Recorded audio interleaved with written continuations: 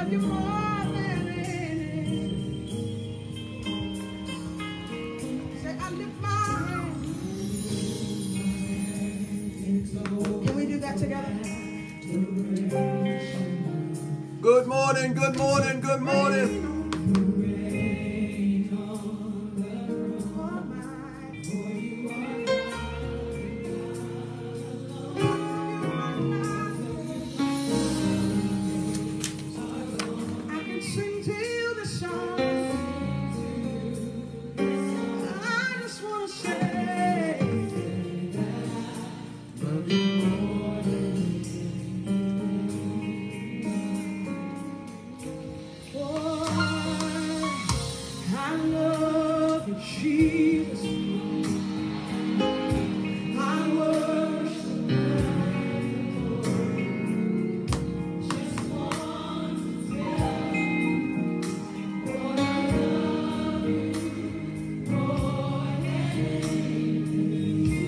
Good morning, good morning, good morning. Sing your love song to the Lord.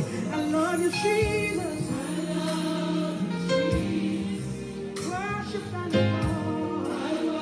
Wake up, wake up, wake up. It's time to wake up. Good morning, Stephanie. Good morning, Phyllis. Good morning, Danita. Good morning. Good morning, New York City. Good morning, Brandy.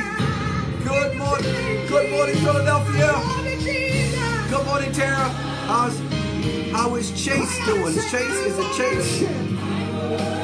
Hey, Jay, what's up, man?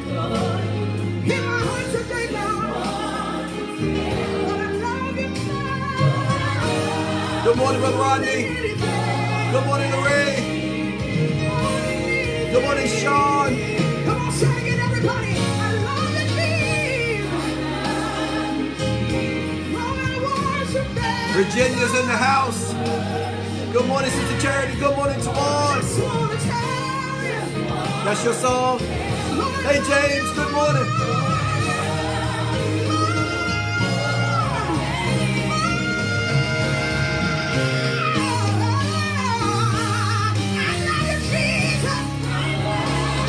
What's up, K-Rob?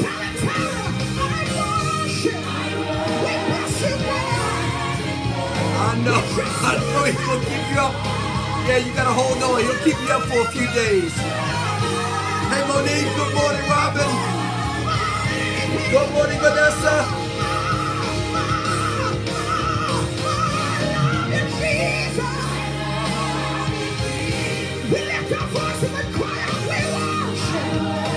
Good morning, Tiara. How are you, girl?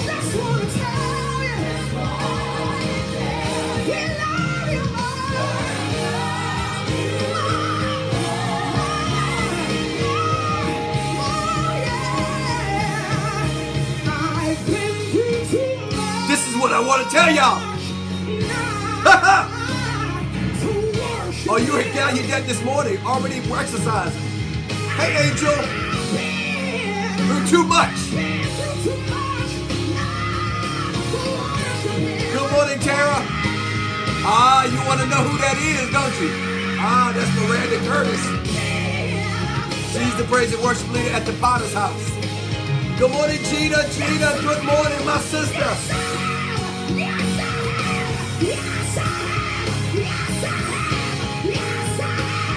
Yeah, you know her.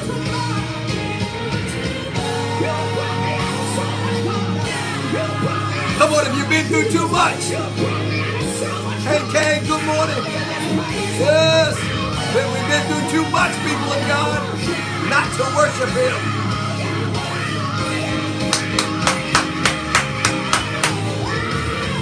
Yeah, she bad, she bad, she bad, she bad. Yes, she is.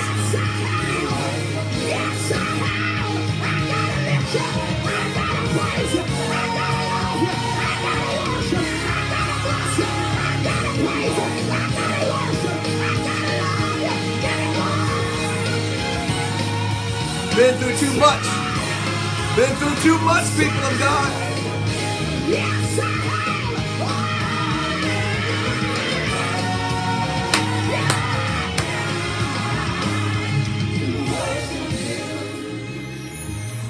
I've been through too much. You can sing that find yourself in whatever key you can find yourself in. To lift my hands. I've been through too much. Yes, God. Oh, now to give and praise. Come on, let's get church this morning. I've been through When 2 or 3 of us are gathered in his name, he said he'll be in the midst of us. Brought me out of so much. Hey, Tasha, good morning, Helena. Brought me out of so much. Brought me out of so much. Come on, Ecclesia. Come on, gathering of the people of God. Hey, Bree, good morning, good morning, good morning. Good morning, Sonia. We've been through too much, people of God. Yes, I have. I've Been through too much. Hey, Elena. Well. been too much. Come on, people of God. Yes, I Come on. Give him praise. I know that's right. Thank you, Alexis. Good morning, Brother Reggie. Good morning, Vanessa. How many of you been through too much? Not to at least lift your hands. Yes, Michonne. Too much. Here come Bishop. Good morning, Shanilla. Good morning, people of God. Hey, how's everybody doing? Hey, Maxine.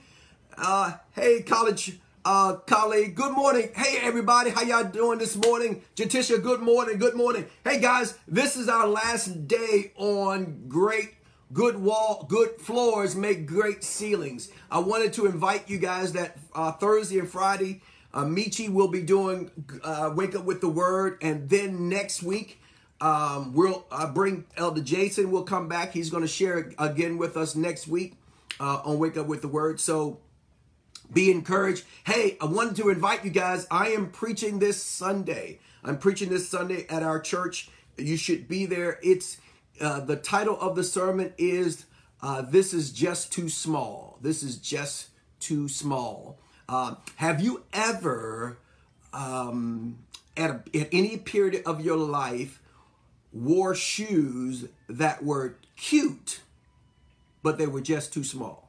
And you knew they were too small when you put them on, but you weighed their cuteness against your being uncomfortable. And so I want to talk to you this Sunday about when to know that something or someone is just too small. And what do you do when you've come to that fork in the road, when you've discovered that your mindset has outgrown the confines of where you are?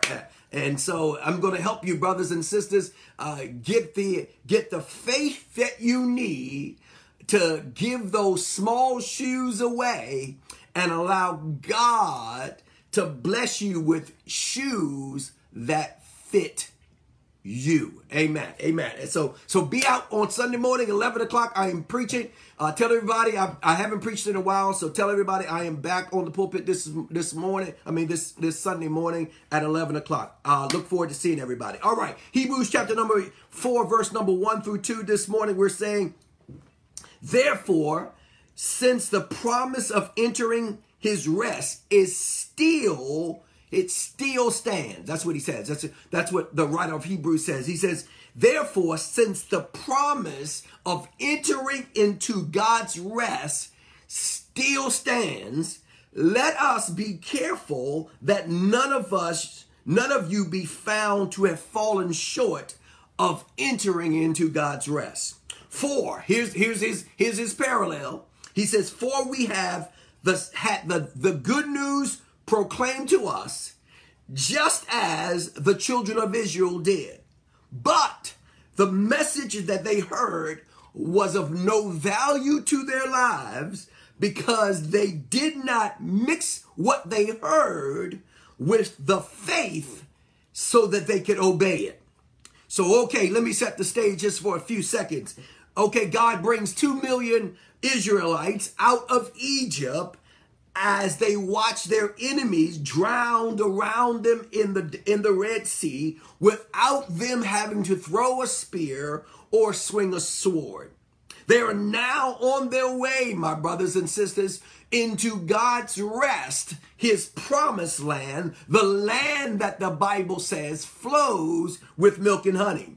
The two things that you need to make reference here is the flowing of milk and honey, or the milk and honey were the two symbols in that day of prosperity. Because if you had milk and you had honey, you had more than the necessities of life, and you were flowing, you were balling, you were a shot caller. So God had promised that his children, as they came out of Egypt and on their way to the promised land, that he had promised them, hear me now, a land that flows with prosperity and peace. That the milk and honey represented prosperity and peace. And so he said that they would be able to live in a land, or live in a society, live in a place, live in a state of mind where they would enjoy perpetual peace and perpetual prosperities. Look at yourself in your mind and say, now that's high ceilings. That's high ceiling. God has promised these ex-slaves, hear me now, that in a few days they will enjoy a debt-free, carefree, and rival-free living. He shares with them that soon they will live in houses that they never had to take out a mortgage on. Help me, Holy Ghost. They would be able to eat from vines that they would not even had to have planted and toiled over. Catch this, Holy Spirit, and enjoy grapes from the vine that were so big that it would take 2 men to carry the clusters of grapes. The grapes were so large that it would take 2 men to carry a bunch of grapes. That's high ceilings, brothers and sisters. And here's what I'm here to tell you is that God has promised us the same thing he promised them back then. And the question is, brothers and sisters, will we in fact heed the word that we're hearing and mix it with faith so that it will indeed profit us or bring value to our lives? I'm excited, as you can imagine. More than they could ever ask or think was God's promise to them. This would be the Lord's doing, and it would be marvelous in their eyes. This morning, my brothers and sisters, I want to talk about who gets the credit for your high ceilings. Who gets the credit for the blessings that you now enjoy? Who gets the credit for the peace that you have in your heart? Who gets the credit for the joy that you have that is unspeakable? Who gets the credit for the house you live in, for the clothes you wear, for the food that you eat? Who gets the credit? Do you give the credit to your own toil? Do you give the credit to your own work?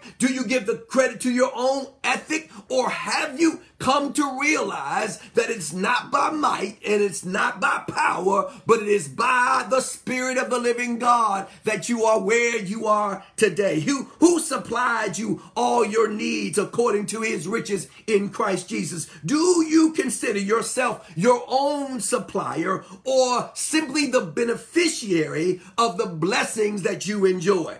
You see, my brothers and sisters, God builds ceilings that last for generation if we build floors that he has designed. Here's what you need to say, that God will build the ceiling if we will build the floor. That we have become accustomed to building our own ceilings that fall apart in a matter of a minute. It cannot handle a storm. It cannot handle a breakup. It can't handle a loss of a friend. It can't handle a loss of a job, because you alone are building your ceilings instead of building your floor. The Holy Spirit told me to tell you this morning that you need to concentrate on not where you live, but how you live. He says, seek first the kingdom of God and all of his righteousness, and all of these other things, the ceilings, the Bible says Jesus has already promised, my friends, that he'll make a way for us to have what we need in excess. But the problem is, brothers and sisters, that we're in a society now where people have abandoned the kingdom of God and start to use that time and that effort in building a kingdom that will will not last. They're building homes that won't last, that they're building jobs and careers that won't last. They're trying to build family structures and educational pursuits that won't last. And brothers and sisters, here's what Pastor is trying to tell you, that by the Holy Spirit, you need to make sure that you build your hope on not the things that are temporary, but you need to build the lifestyle. So Jesus told me to tell you that don't worry about where you're going to eat, what you're going to eat, or what you're going to wear. The Bible says he already has that covered, but you need to seek first the kingdom of God and his righteousness. And so I got to move in Exodus. God then outlines for the children of Israel, as they are heading toward the promised land, ground rules, floor rules. We know them as the 10 Commandments, floor rules that will govern them in the society in which they live in, so that they would not operate in the lifestyle of the people that are surrounding them. He says, you're going to live in the middle of the Hittites and the Jebusites, but I don't want you to live like them. I want you to live like I'm telling you to live. I want you to have faith in me, that even though you may see people around you hating one another and taking advantage of one another and divorcing one another and lying to one another and getting over on one another, I don't want you to live like the other people who are living around you. I want you to pay attention to building your floor life, your lifestyle on the rules and the governance that I've put in place. They are to trust him enough to live under his rules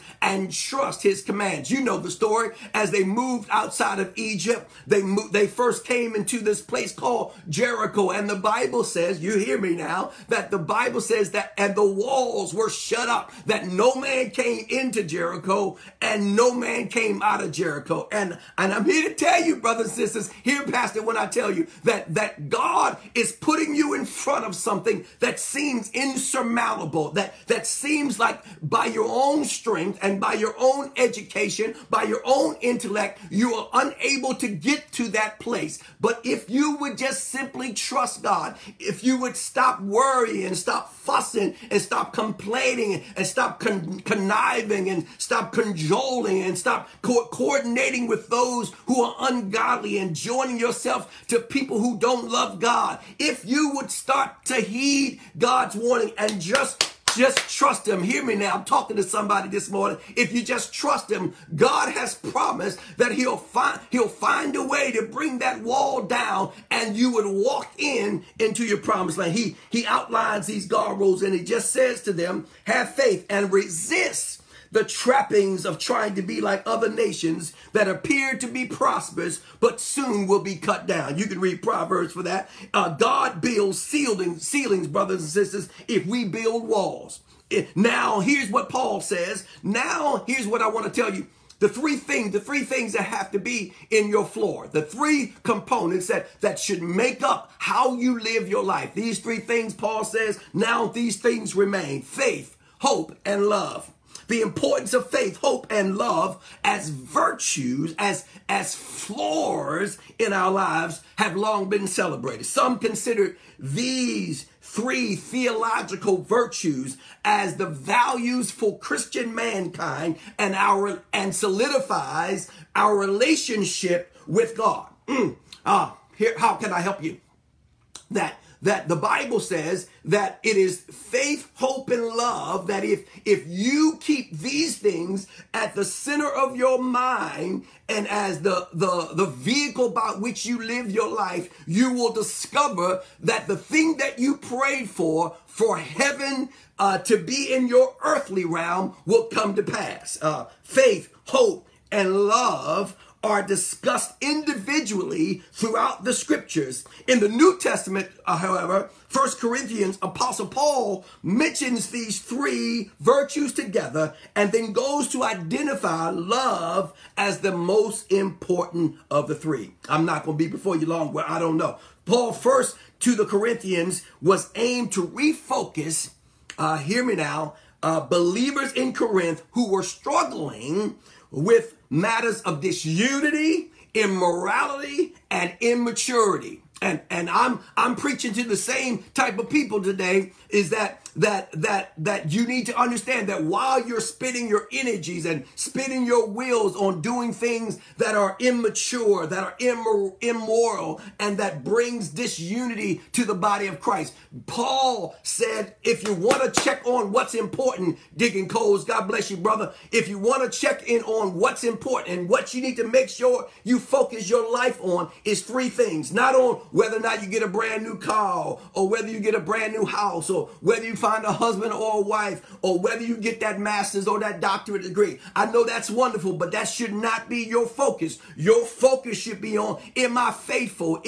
Do I ever increase my hope in God? And am I a person of love? Where is your faith? God builds our ceilings on our floor of our faith. The Bible tells us in Hebrews chapter number 11, verse number 6, now without faith, it is impossible to please God. For he who comes to God must first believe that he is, and that he's a rewarder of them that do what? That diligently seek him. That our floor life is that every day I'm not seeking after fame. I'm not seeking after fortune. I am seeking after the presence of the Lord. And when I seek after God diligently by faith, the Bible says God will reward them that diligently seek after him. Hey, Brother David, so without faith, my brothers, and when Jesus healed the woman of the issue of blood, you remember the story? The Bible says she healed that woman according, y'all talk back to me, according to what? According to her faith. The centurion that wanted Jesus to heal his servant, Jesus says he healed that man according to his faith. And most of us are not receiving the best of God because our faith is so weak that even when the Bible says, you remember the story, the Bible says that Jesus could do no great miracles in that city because of their lack of faith. That we have money, and we have clothes, and we have cars, we have houses, but we have no faith.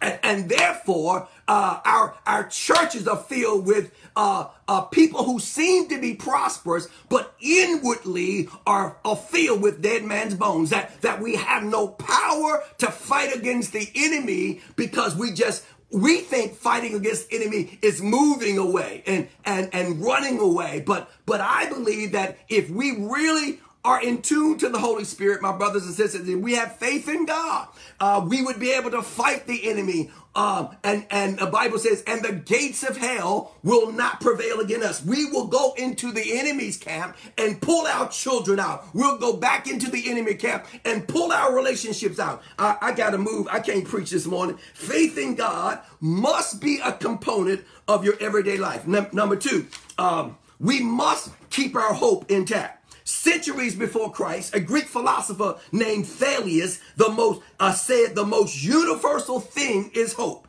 For hope stays with those who have nothing else.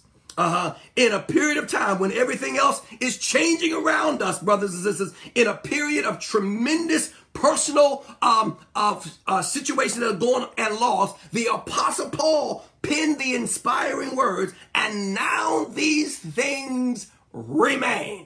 Trump is not going to always be in the White House, but these things will remain. That you need to put your hope not on whose political party you are affiliated with, not your sorority, not your fraternity, not your school, not your ethnic orientation, not your cultural bias, but brothers and sisters, these things will remain. Hope is to life what oxygen is to breathing.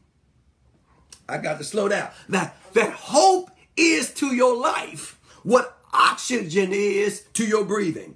Where there is hope, there is always life. The Bible says that there is hope for all that is living. For a live dog is better than a dead lion. That even if you're going through a doggish life right now, that as long as you are still breathing and as long as you still hope, you are available for God's promises. But it does not matter, brothers and sisters, what happens to you if you lose hope.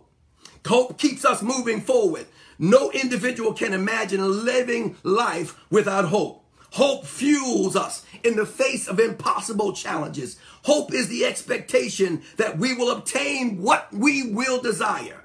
Hope is the special gift from God to us by his grace to combat the day-to-day monotony of difficult circumstances. Hope encourages us to keep running the race until we finish the course. Now, the final thing, my brothers and sisters, if you have hope in your life and if you have faith in your life, then what will spurn out of you, help me Holy Ghost, is love. Yeah, my brothers and sisters, I can tell how faithful you are by how loving you are. I can tell how holy you are by how loving you are. I can tell how hopeful you are by how loving you are. I taught a series a few years ago in our church about the scarcity mindset. And when you believe that someone has your stuff, when you believe that the white man has your stuff, or you believe that the Republicans have your stuff, you start to believe that there is a small, minute period of the pie that somebody is stealing from you, and therefore you have ceased to learn how to love them. When you feel like somebody has your wife, you can't love them. When you feel like somebody's living in your house, you can't love them. When you feel like someone's driving your car, you can't love them. But when you start to believe that the earth is the Lord's and the fullness thereof, and that person does not have mine, that God already has something in store for me, that it's I no longer have to be jealous or envious or covetousness over what you have, because I don't believe that God just has one car. I don't believe that God just has one house. I just don't believe that God has one husband. I believe that whatever is for me, and I don't have to be jealous of you. I can love you where God has you and believe God for what he has for me. We couldn't live our lives, my brothers and sisters, without faith or without hope. We cannot live our lives without love. God wants us to do everything. Everything you do, you must do it in love. But in spite of the importance of faith, hope, love is the most crucial thing that you must have in your floor. Because without love, the Bible teaches there can be no redemption of sin. That Jesus has sent his son to die on the cross for us. That's a supreme act of sacrificial love. Jesus died on the cross for us from love, but that love was not simply about him giving something for you, because he already knew what God the Father had in store for him. That love, that virtue is upon which faith and hope stands on. If we are to live our life to the fullest, no matter what our problems may be, my brothers and sisters, if we live life to the fullest, we will be loved and remembered after we're long and gone. Our days are gone. No matter what we offer each other, no matter what we do for each other, we must never forget to love one another. If you wish to live a life with high ceilings, you must focus in on your floor, your hope, your faith, and your love. And then God will provide the ceiling higher than any of us could ever ask or think. Father, in Jesus' name, thank you for giving us the power to enter into your rest. The children of Israel missed out because they lacked faith. They stood on the doors of the promised land, but started to calculate in their own mind their own futility. And because, God, you've instructed us to look at their example and make sure that the word we hear is mixed with the faith in our hearts so we won't miss entering into your rest. Father, in Jesus' name, I pray that someone here on Wake Up With the Word who is struggling with trying to figure things out on their own, I pray that they would stop trying to figure it out and, God, fall on their knees and cast their cares on you. God, help us to learn how to live our lives with faith, with hope, and with love. And God, I believe that you'll make sure that all of our needs are met according to your riches in Christ Jesus. So God, I pray for the faith for my brothers and sisters. I pray for the hope for my brothers and sisters. And I pray that we will all operate in love. Love covers a multitude of sins. So God, I pray that we would pray for those who have hurt us and those who despitefully use us, for those who talk about us and those who don't understand us. But God, I pray that we would never get pushed into a cesspool situation, but that we would stay in a place of love. God, be with us and guide us and keep us is my prayer. Make your face to shine upon us. Be gracious to us, God, and give your people that kind of peace that passes all understanding, that will keep our hearts and our minds in Christ Jesus. We do pray as we go out of our homes to the places that you've assigned our hands to go. God, help us to understand that our jobs, our careers, our businesses are not our sources, that you are our source. They just are the resource that you're using for this time for us to be salt and light in that place. So God, help us to do what you've called us to do in the place that you've called us to do it, for the season that you called us to do it in, so that you can take us into the next season of our lives. God, be with us and guide us. We'll give your name the praise. In Jesus' name, amen. Let it be so in me. What amen says, let it be so in me. God bless you, everybody. Have a wonderful Wednesday. Give God glory. Lift your hands and give God praise and thanks. And I'll see you tomorrow morning. But Michi will be here, so make sure that you're going to be ready for Michi on Thursdays and Fridays. Love you. Have a great day.